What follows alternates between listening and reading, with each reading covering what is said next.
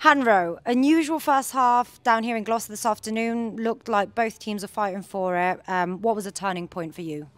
Yeah, coming down here, we always knew it's going to be an arm wrestle against Gloucester. It was a big occasion, I think, for them as well as for us. So we knew it was going to be a tough game. Obviously, that first half was a bit of a proper arm wrestle. We came in half time, addressed a few things, especially the breakdown, which we sorted out going into the second half, and then we built up some nice momentum in the second half, put them under pressure a few times and managed to capitalise on that.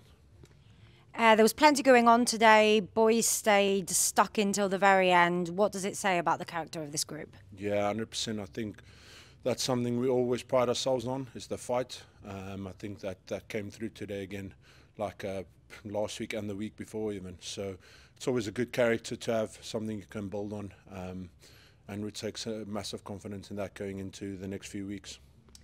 What does it mean knowing that you will be at home in front of Tigers fans for the remainder of the regular season now? Good. It's always good playing at home. Can't take anything for granted. Obviously, the fans at Matelu Woods Welfare Road has always been good to us. So we've got a bit of a responsibility on ourselves, but it's always good to have a few games at home. Hopefully build on this game today.